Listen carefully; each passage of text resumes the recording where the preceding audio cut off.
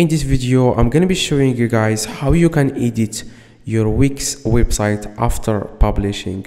Now this is very easy and quick. First, log into your Wix account, okay? And after that, it will take you directly to your site. Here you will find the list of your sites. If it doesn't take you to this page, you want to click on my sites in the top left and click to go to my site, and it will take you to this page.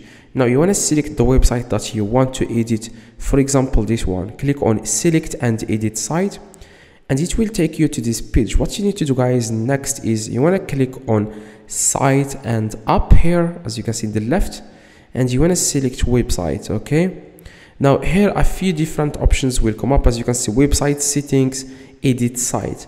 Now if you want to edit your site, you want to click on edit site, and it will take you directly to your Wix website. And here you can edit everything you want, including you can add a video to your Wix website, you can add a code or anything like that. Now you just want to click this plus in the top left, and then you can start customizing your Wix website. You can add a video here, as you can see, video and music. You can add the YouTube video here. You can add the text.